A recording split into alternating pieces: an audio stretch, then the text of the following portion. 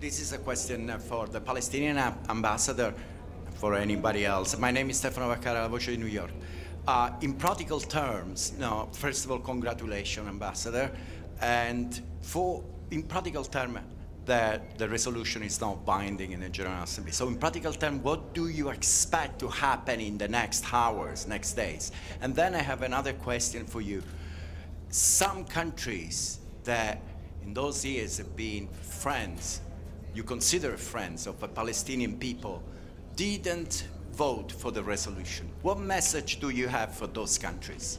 Can I just answer on the next steps, please? And first of all, I'd like to say, add our thanks to the unity of the Arab group today and the unity of the membership, actually. 120 votes in this kind of geopolitical environment is a very, very high signal of the support for international law, for proportionate use of force that this body feels.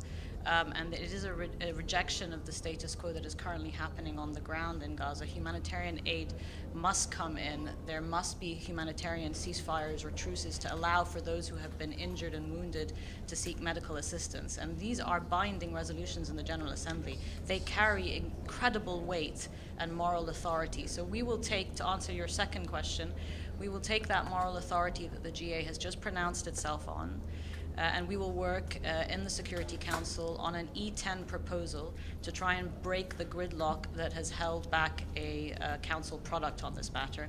And I think the two will go hand in hand to reinforce what the international community has said today very clearly that it wishes to see. It wishes to see the protection of civilians, all civilians, but particularly the civilians that have lost their lives on the ground in Gaza and those who could be losing their lives in Gaza if this continues.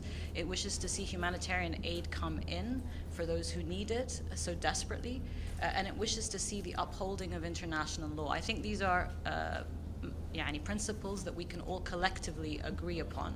And those who voted in favor of the resolution, I think, were a resounding number if you look at previous GA resolutions in a very tense geopolitical environment. So thank you. Let me just also add